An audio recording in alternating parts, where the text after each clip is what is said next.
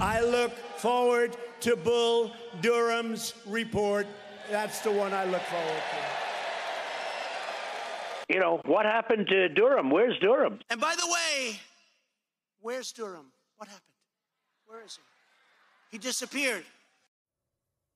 All right, so for the second half of his presidency, as you saw there, and even after he was out of office, it's safe to say that Donald Trump was obsessed with a man named John Durham. He was obsessed because John Durham, this prosecutor that was handpicked by Trump's attorney general, was the guy. He was supposed to be the guy who was going to prove once and for all that the entire Trump-Russia investigation was a hoax, just like Trump had always said time and time again. In fact, Trump's allies and right-wing media, they were obsessed too.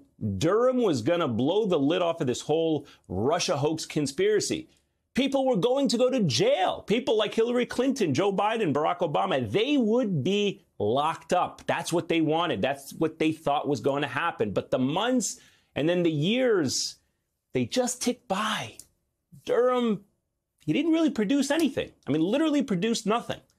More than 2 months after leaving office, Donald Trump sent out an official statement reading, quote, "Where's John Durham? Is he a living, breathing human being? Will there ever be a Durham report?"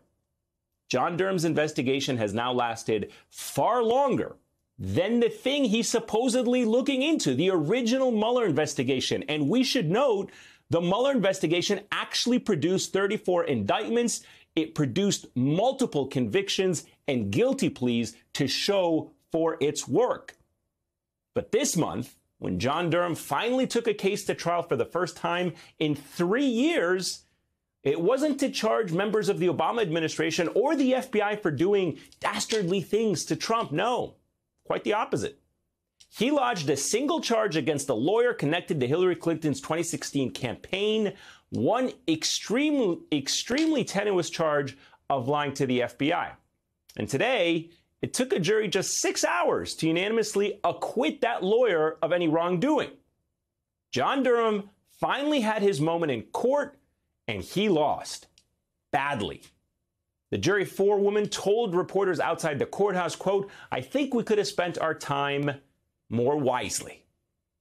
Ouch. I want to get your take really quickly on today's not guilty verdict in this first trial to come out of the Durham investigation. As I laid out there, John Durham, for the right wing in this country, who's supposedly going to prove that the whole Trump-Russia investigation was a hoax, but he seems to have come up empty-handed. Is it safe to characterize it after what we saw today so far?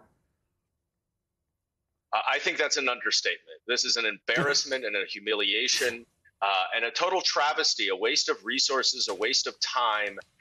If the purpose was to uncover wrongdoing by law enforcement that initiated the Russia investigation, this trial had absolutely nothing to do with that. It was connected to whether or not a lawyer's lies to the FBI mattered, really, what it came down to the FBI. And of course it didn't. The FBI didn't need this information. It wasn't actually even really related to the Russia investigation.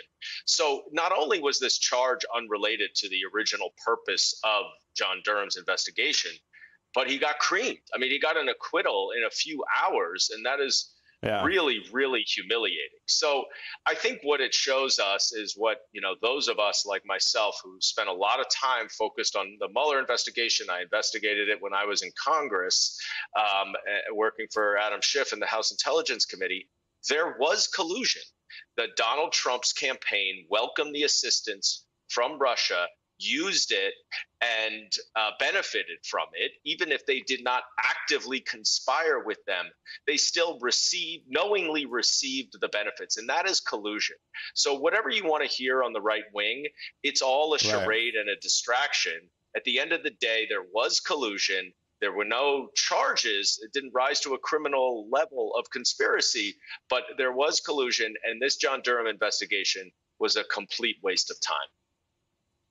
Couldn't agree with you more. Daniel Goldman, great to see you, former attorney, assistant U.S. attorney and the Democratic lead counsel in the first impeachment of Donald Trump. It's good to see you. Thank you so much, Daniel.